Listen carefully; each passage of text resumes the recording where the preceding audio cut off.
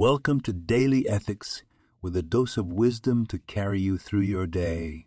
Today, let's reflect on a powerful teaching from Pirkei Avot, Ethics of Our Fathers, Chapter 1, Mishnah 2. Shimon the righteous was among the last of the great assembly. He would say, the world stands on three things: on Torah, on the service of God, and on deeds of kindness. This Mishnah is a roadmap for a balanced life. Torah represents learning and wisdom.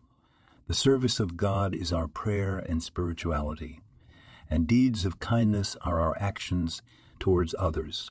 Together, they form the pillars of a meaningful existence. In our hectic lives, it's easy to focus on one area and neglect the others. We might be engrossed in work or personal pursuits, forgetting the spiritual and moral dimensions that truly sustain us. But this Mishnah reminds us to harmonize our intellectual, spiritual, and ethical selves. Imagine starting each day with study, a moment of reflection or prayer, and an act of kindness. This triad has the power to transform our lives, creating a personal and communal world of balance and harmony. Let's take this wisdom to heart. Today, engage in learning, connect with your spirituality, and perform a kind deed. Watch how it elevates not only your day, but also the world around you.